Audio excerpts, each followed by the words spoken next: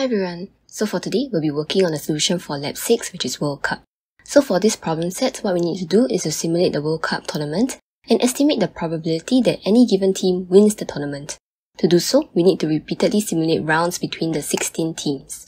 So for example, we will pair the teams up and they will compete against each other, and the winner will move on to the next round to compete with the winner from the other pair, and so on and so forth until you get the overall winner.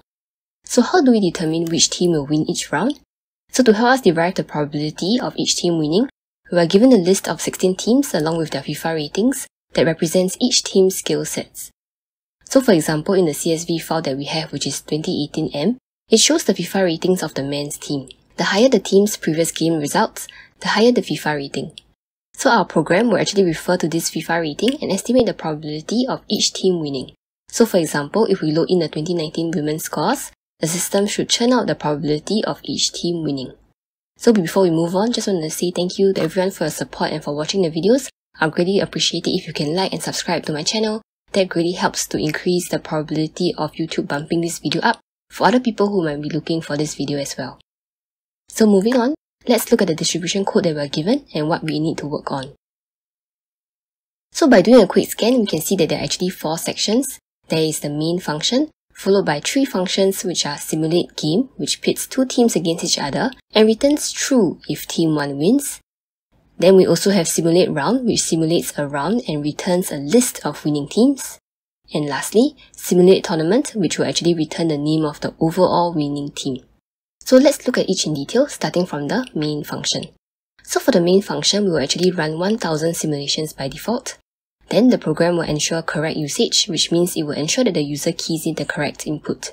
So that is, the user should key in tournament.py, followed by the CSV file that contains the FIFA ratings.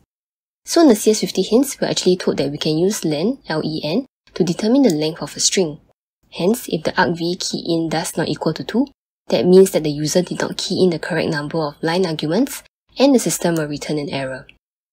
After that, there will be a dictionary called teams, and we will need to read teams from file into memory, where it will contain the name of each team and their respective rating. Then we will have counts, which is a dictionary that stores the names of each team and how many tournaments that they have won out of the n simulations that we will be running.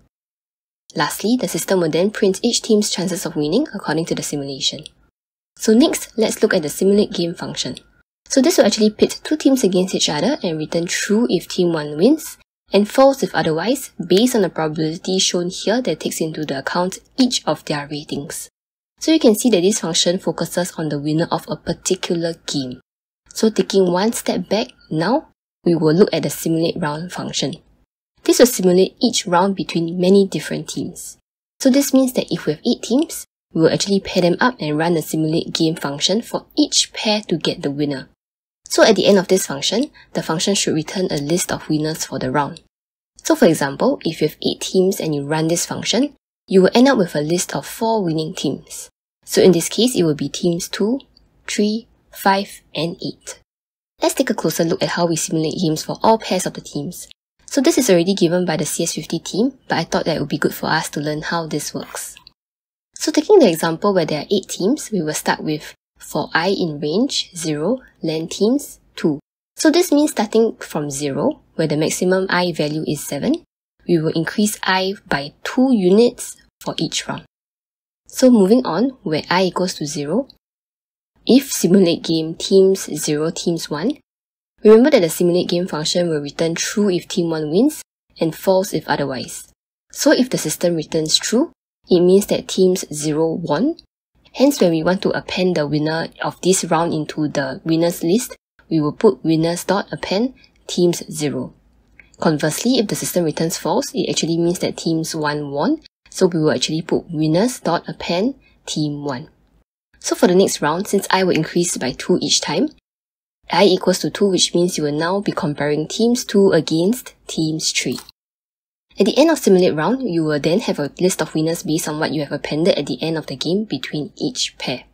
Next, moving on to the simulate tournament function, this should simulate the entire tournament and repeatedly simulate rounds until we have one winner. So as you can see, it is likely that we will need to use our simulate rounds function here. So now that we have a rough idea of what we are given and what we need to do, let's dive into it. We'll start with the first to do in the main function, which is to read teams into memory from file. So we'll need to read the team data from the CSV file and add each team to the list called teams. So based on the CS50 hints, we can actually access the name of the file. Then with sys.argv1, we can have the file name equals to sys.argv1. Also, we are told that we can open this with the following, which is open file name. And with open file name as file, we can use csv.dictReader. So by default, all values read from the file will be strings. So this means that you must convert the team's rating to an integer. Then we will need to append each team's dictionary to teams. So the function called teams.append will actually append X to the list teams. So we'll do it as such. So let's put this in C. So you can see here what we're going to do is that we're going to use file name equals to sys.argv1. So the file name is what we have just keyed in. And we'll use what CS50 hints has given us. So with open file name as file, then after that we'll use the reader function. And after that, we are going to append what we have found by converting the rating into an integer.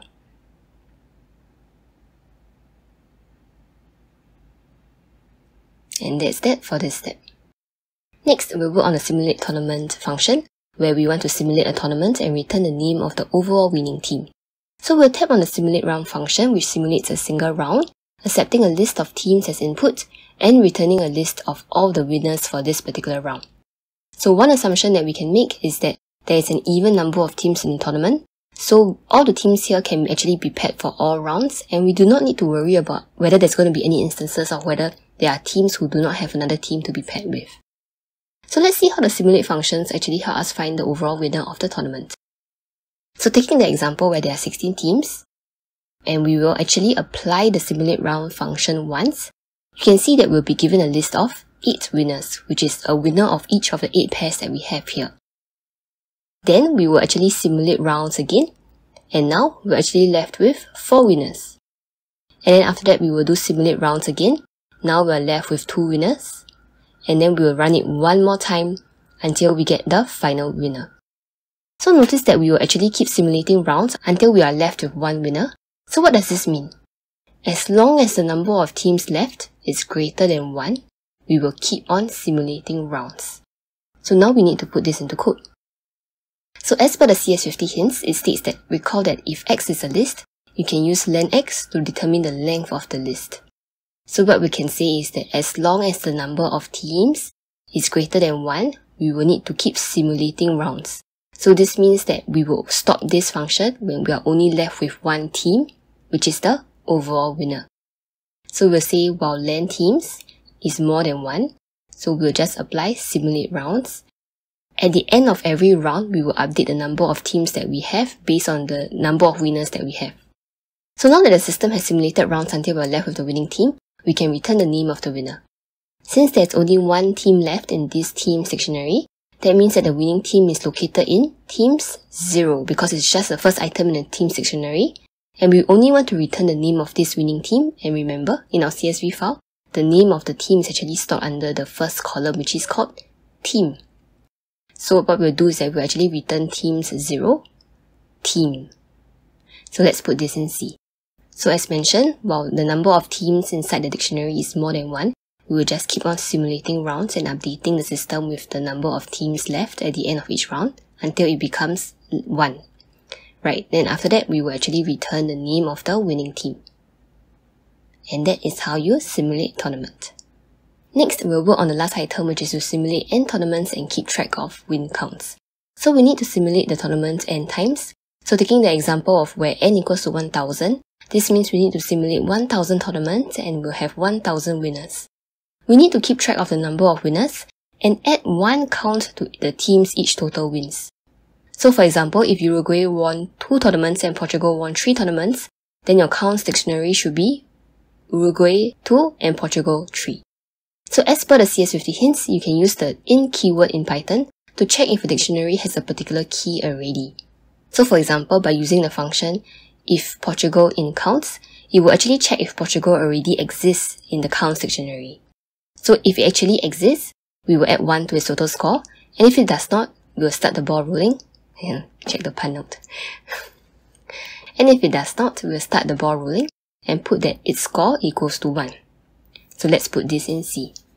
So as mentioned, for I in range n, which means that we'll run n number of simulations, we will actually find a winner by simulating the tournament for the n number of teams that we have based on the CSV file. So if the winner exists inside the counts dictionary, we will actually add 1 to its score, and if it does not, we will actually add this winner into the dictionary. Right, and yep, so let's save this and see what we get.